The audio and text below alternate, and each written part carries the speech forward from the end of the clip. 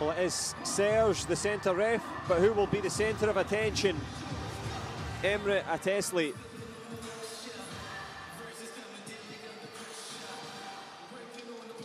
What can he produce in this one?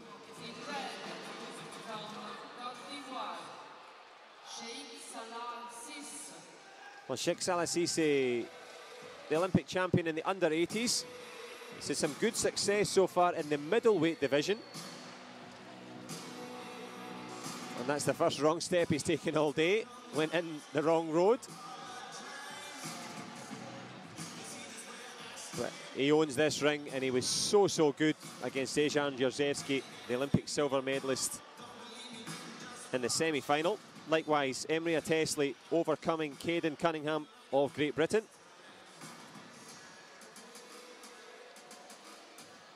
All to fight for in this final on day 2 of 3 at the Rome Grand Prix.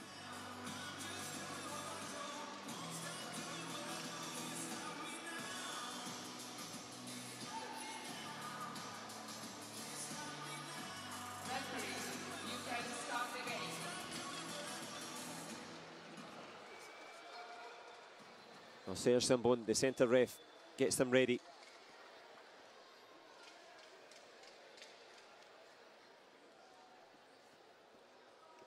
Emre ATESLI, a fully fledged heavyweight. Cheick CISSE, freshly up from the welterweight through the middleweight, but we need weight no longer. The heavyweight men bringing to a close day 2 of the Rome Grand Prix.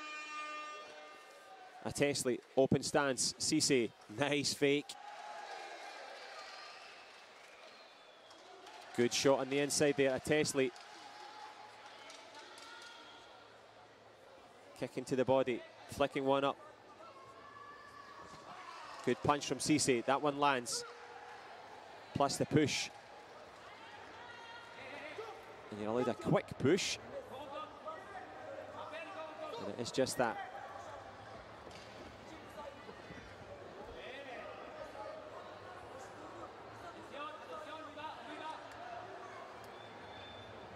ATESLI standing to attention, the Turk in the centre. CISSE takes the punch.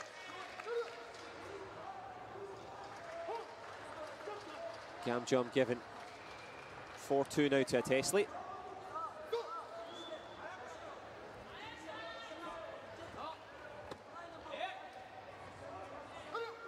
Just asking for an injury timeout there.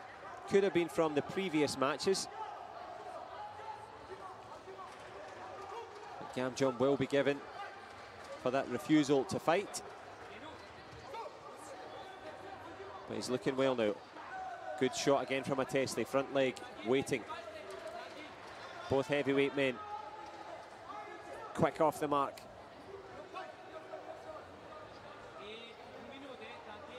The Turk with the quality so far. The final here in Rome. Heavyweight, heavy tension.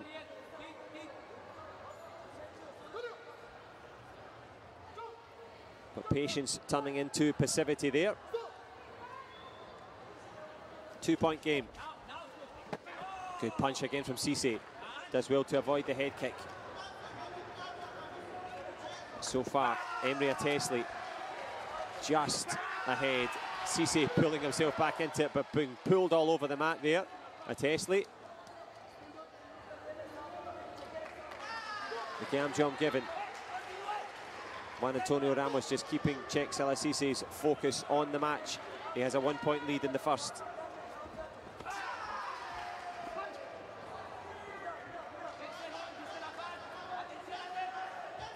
What can Cheick CISSE produce? Last 10. ATESLI needs a point or better to win this first round. Creates the Gam jump. And if it then goes to 6-all, it'll be a tie game. And there's various criteria for the decider, but we'll get into that once we actually have the decision. Punch there from CISSE. ATESLI on the back leg counter. The clock ticks down. The push there straight away from ATESLI. Takes it into his own feet as CISSE limps back to his coach in the corner. 1 round up. Emre ATESLI showing his power. as he powers to that 1-0 lead.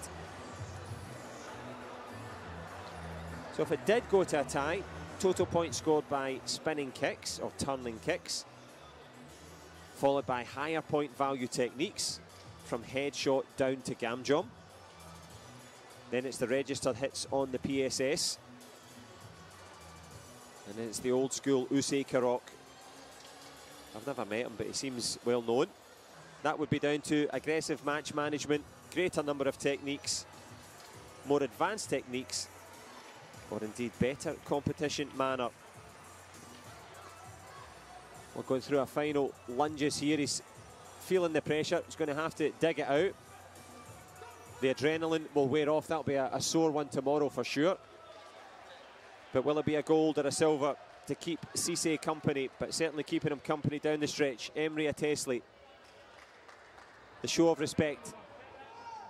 The big show in Rome.